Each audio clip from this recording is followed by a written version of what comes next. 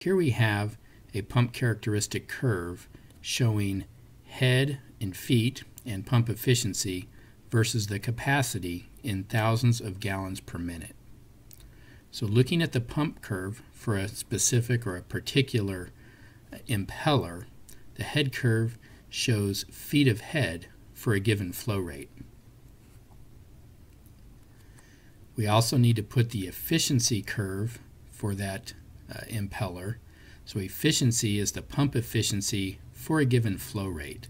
So this shows you the efficiency of the pump versus head for a given flow rate. And you can see that we have the peak efficiency point right at the top of the efficiency curve. If we come down from that peak efficiency point to where it intersects the head curve, we can find that best efficiency point, the BEP.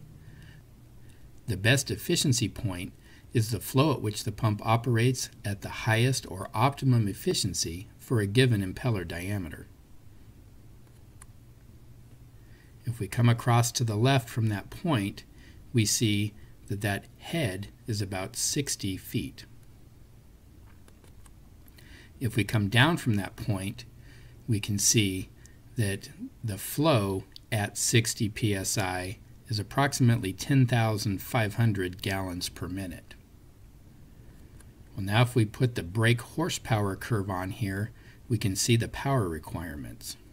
Brake horsepower is the power required from the motor to drive the pump at a given head to deliver a given volumetric flow rate.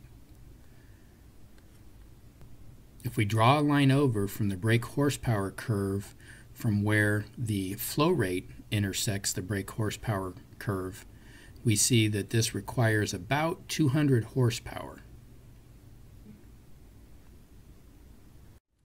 Well, now I want to take a look at the difference between series operation and parallel operation. When pumps are in series operation, where one pump discharges into the suction of another, what we see is an increase in head, but no increase in flow rate. So series operation will increase the pressure or increase the head, but it will not increase the volumetric flow rate. And here we can see the difference in head. So series operation increases head without increasing the volumetric flow rate.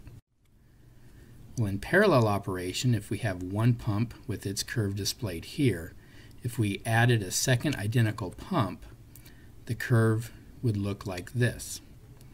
And what we see with parallel operation is that we have an increase in the volumetric flow rate without increasing the head.